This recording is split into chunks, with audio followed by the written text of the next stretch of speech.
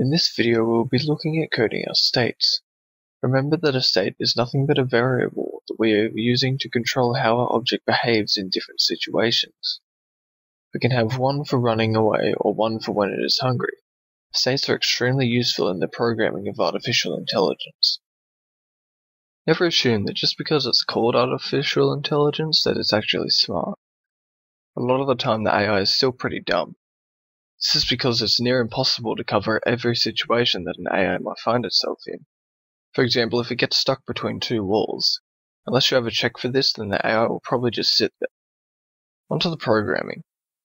In the last topic we set up the variables we would be using, including the state variable. We set state to 0, as this will be our default state.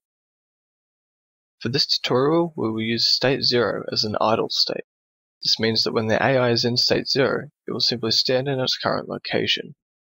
When programming AI, you don't have to use state 0 as an idle state. This is simply for the purpose of this tutorial. We will use state 1 as a walking state. State 1 will be our most programming heavy, as we want the AI to be able to walk up slopes a lot like the player. It's good practice to create mind maps or diagrams of what you want your AI to be able to do before you start programming. This creates a nice plan for you to look back to and check off like a list as you make your AI perform different tasks. Open the AI object. Now add a step event and drag in a code block. The first thing we need to code is our gravity. For this type, if place underscore free opening bracket x, y plus 1 closing bracket, then a set of curly braces. In between the curly braces, type gravity equals stat underscore grav. Beneath the curly braces, type else, and then another set of curly braces. In between those, type gravity equals 0. This is the same as our player's gravity. Now we need to check our state variable to see if it's equal to 0 or not. If it is, we can continue with our code. Type if state equals 0, and then add some curly braces to the end of it. Now we need to give our AI object something to do when it's in state 0. This includes a way to move onto a new state. We can use an alarm to make our object change to state 1 after a certain amount of time.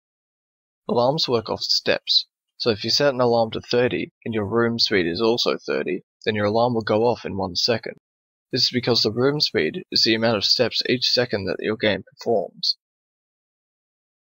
While we can set our alarm to be 4 or 5 seconds, with the alarm being the same every time will make our AI object look robotic, as after a while the player will notice the pattern. To solve this problem, we can use the random function to get a random number no higher than the number you give it. This way an alarm will almost always have a different value when the state is entered. Remember that the step event is executed once every step, so we can't just set the alarm, as this means the alarm will be reset each step and never actually count down. To solve this, we can check the value of the alarm to see if it has gone off or not. In between the curly braces, type if alarm, and then opening square bracket 0 for alarm 0, and then closing square bracket. Now lower than 1. Add a set of curly braces to contain our code. This will check to see if alarm 0 has counted down to 0 or not. If it has, we can now set our alarm again.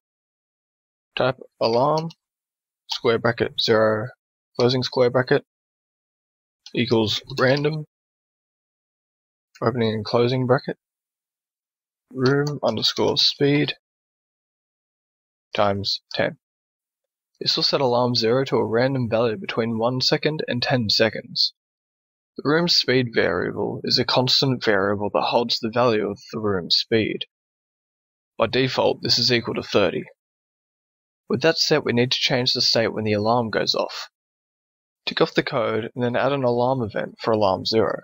Now drag a code block into it. Type if state equals 0 and then curly braces. In between those curly braces, type state equals 1. Beneath the curly braces, type else, and then another set of curly braces, and in between those, type state equals 0. Now when this alarm goes off, if state is equal to 0, it will be set to 1, and vice versa. Tick off the alarm code and bring up the step event code again. We need to start programming state 1. On a new line, type if state equals 1 and then add a set of curly braces. We'll be using state 1 as a moving state. When in state 1, our AI will move left and right depending on the dir variable. Start by copying and pasting the alarm code into state 1. This will allow the state to change back to 0. Now we can do the actual programming. We will be using a while loop to do our movement, as it allows for us to check for a slope. If there is a slope we can go up, we will change the AI's x and y position. If not, we will change the direction and go back the other way. Type if dir equals 1 and then add a set of curly braces. Now type var I equals 0. Beneath that, type while I is lower than 12, then add another set of curly braces. In between those, type if place underscore free, then add an opening and closing bracket, type x plus stat underscore spd, and y minus I. Now add another set of curly braces. Now type x plus equals stat underscore spd, and y minus equals I. Beneath that, type break. Now within the while loop, and outside of the place free check, type I++. Now outside of the while loop, but still inside the dir check, type if I equals 12, then add another set of curly braces. And type dir equals -1. Remember to check which curly brace goes with which, highlight one of the curly braces, and its component curly brace will highlight also. So as you can see, we start by checking the direction. We then set I to 0 and start our while loop. We check to see if the place is free, and if it is, we move and end the loop. If not, we add 1 to I and run the loop again. To find out if we have or haven't moved, we check to see if I is equal to 12 by the end of the loop. If it is, then we have most likely hit a wall or the slope is too steep to walk up. We then set dir to -1, which switches our direction. Now we need to repeat the code for when dir equals -1, and instead of adding to our x value, we subtract from it and move left. In a new line, type if dir equals 1 and then a set of curly braces. In a new line, type if dir equals -1 and then a set of curly braces. Beneath the previous dir check, type if dir equals -1 and then add a set of curly braces. Now copy all the code within the first dir check and paste it into the new one. Now we can simply change small parts of the code to suit what we need. The first change we need to make is in the place free check. Change it from x plus stat speed to x minus stat speed.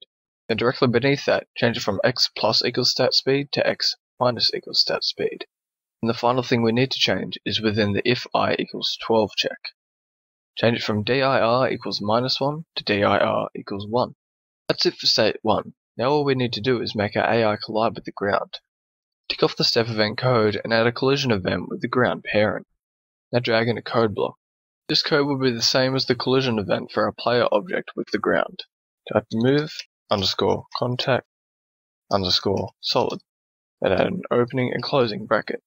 In between those brackets, type direction for the first argument, and then 12. Now in a new line, type vspeed equals 0. The first line moves the object so that it is meeting the ground object when it is within 12 pixels of the collision. The second line simply sets the vertical speed to 0 and stops it from falling through the ground. The only thing left to do is give your AI a sprite. Tick off the code and for now just use the same sprite as the normal enemy. You can now add your AI into your game room and run your game.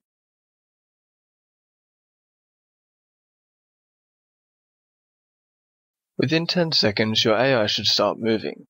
After a little more time it should stop again and repeat the process.